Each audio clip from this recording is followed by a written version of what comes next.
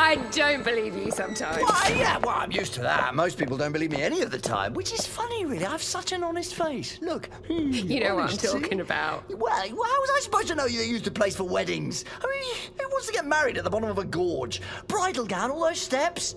I bet maid of honour has a prison sentence on Beltraxi. They must have started the procession a week ago.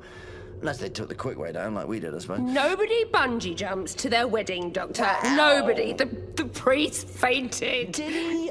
Well, probably just a coincidence. No, it was definitely the screaming idiots gate crashing the wedding head first. I caught the bouquet. In your teeth. Well, you know me, never one to show off. So where next? That's the question. I'm in the mood for spectacular. I could go for a bit of spectacular. One of the most amazing sights the universe has to offer. Why not? The crystal sunsets of Palpalion. Oh, the fluorescent gardens of Clack. Oh, the lava waterfalls on Kowloon. Yeah! No, no, no! No! No! I've got it. Yes! Brilliant! Brilliant!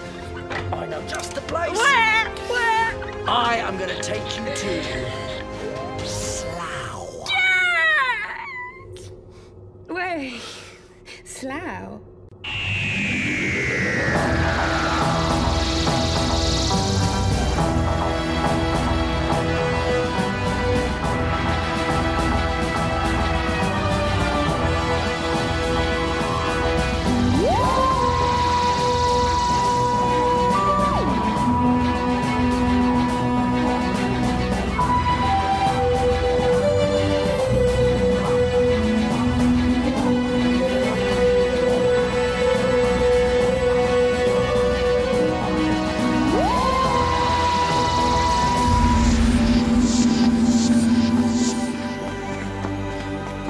Look at that. William Herschel's great 40-foot telescope. Isn't it spectacular? No, it's not the lava waterfalls of Kowloon. Paid for by King George III. £4 grand. 100 quid per foot. That's a lot of money in 1791.